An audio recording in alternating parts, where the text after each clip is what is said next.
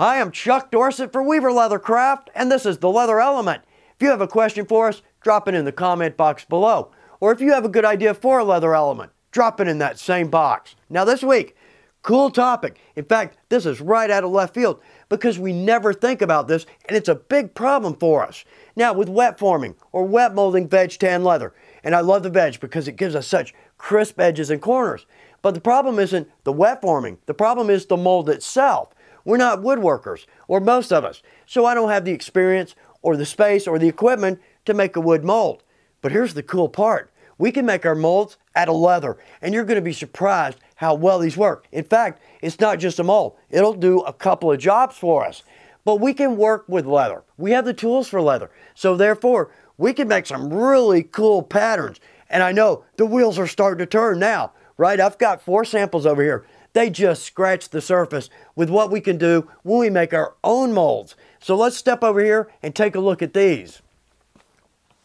Now, all my molds are made out of scrap leather. I bought it, I'm going to use it, but most of this I would not use on a project. All right, so right here, just some basics. You know what? Creativity unlimited. All right, so this is just a pouch. It's going to go on the front of a briefcase, and there's my mold.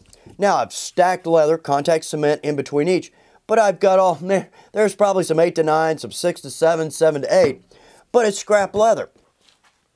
As I mold on this, it's going to harden, and we'll talk about that in just a second. A couple of great benefits there. But also, I can interchange all manner of design, switch them out, drop that in, mold that. So now, I've got a pocket with a cool design on it. In fact, one cool idea there I want to work on is just cut some lattice work leather, lay that in, mold it. Is that a cool? All right, let's not keep rolling. You know, I could stand here an hour and go through that. All right, so pin case again for the front of a briefcase, and again, just scrap leather, easy enough mold to make. Now, let's jump over. This is my cell phone.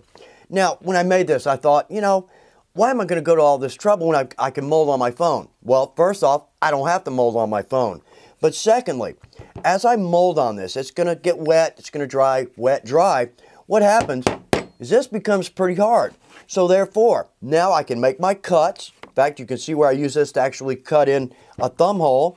But also I can punch holes on this. I can do English points, round in. So therefore, I'm not trying to squeeze this down and hope for the best with my measurements.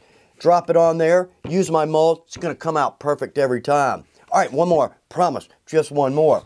Right here, this is leather. This is just baling wire from the hardware store. But it makes a cool design. So again, this is one I could switch out.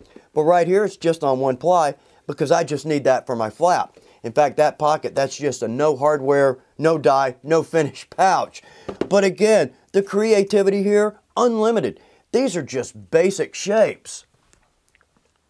Yet again, another avenue in leather, unlimited possibilities. Take that ball and run with it. I hope this is good information for you. Thanks for taking time to watch The Leather Element. Good luck with your projects.